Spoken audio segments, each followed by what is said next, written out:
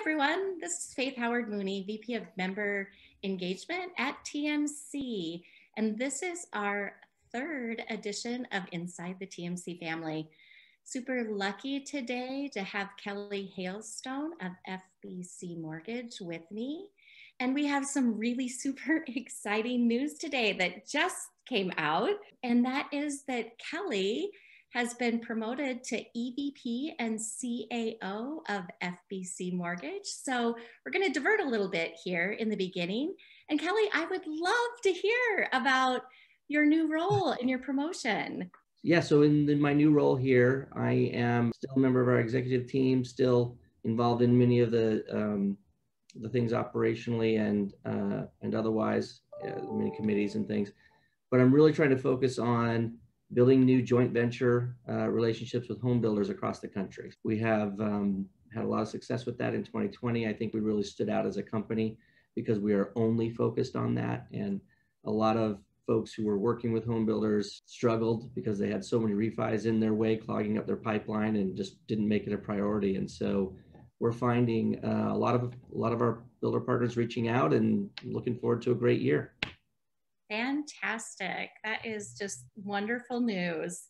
We're going to digress a little bit now after that and kind of go back more to the beginning of where you started and talk about kind of how you got to where you got. So what was your first job that you ever had? My first job. Okay. So, I mean, I grew up, both of my grandparents owned businesses. So I grew up, young as I can remember, sweeping floors and cleaning things up and working somehow. So I kind of feel like I always had a job. But the first one that I went out and got myself was for a gentleman, Jim Woodland was his name. And he worked with, he did all kinds of things. But the job that he gave me was I was stacking railroad ties and moving sprinkler pipe on farms. And he would pick me up in the morning around 3:30 or 4 o'clock, and he would go out there and he'd pay me a dime for every railroad tie that we stacked. And then he'd pay me, I don't even know what it was. It was ridiculously terrible wage for helping him move sprinkler pipe all day long. Hardcore labor for your first job, for sure. Yeah. That's crazy. When you started your career, your real career, maybe not moving railroad ties, but when you started your career, what's the one thing that you wish that you knew when you started that you think about now? So when I started my career, I was young and my plan was just to outwork everyone. If there was an objective or an SLA or a goal, I was going to crush it, just crush it, because I was just a kid from Idaho. I didn't know anything. So I figured that way, at least, I'd get noticed and have opportunity.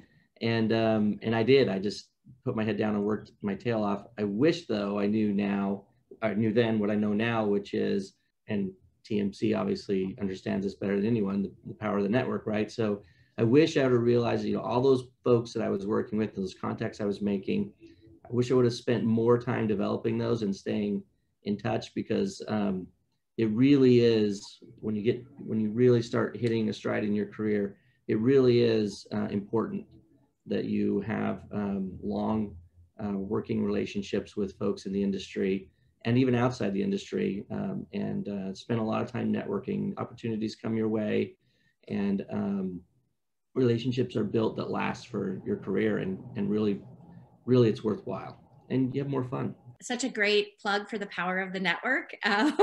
So appreciate that from you.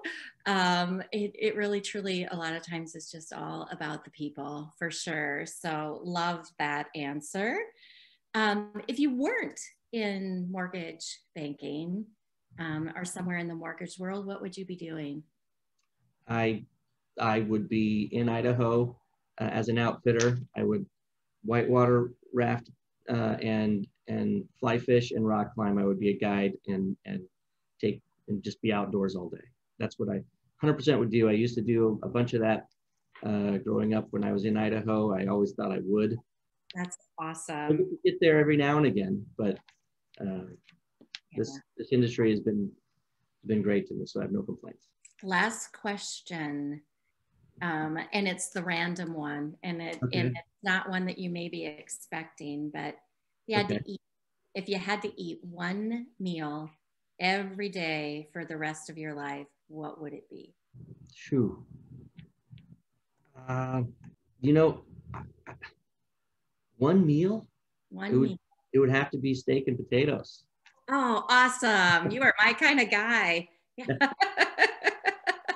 mean, you could throw some broccoli or some greens on there, green beans or something if you'd like to, but if I only get a choice to have one, it's got to be steak and potatoes. Well, I really appreciate your time this morning.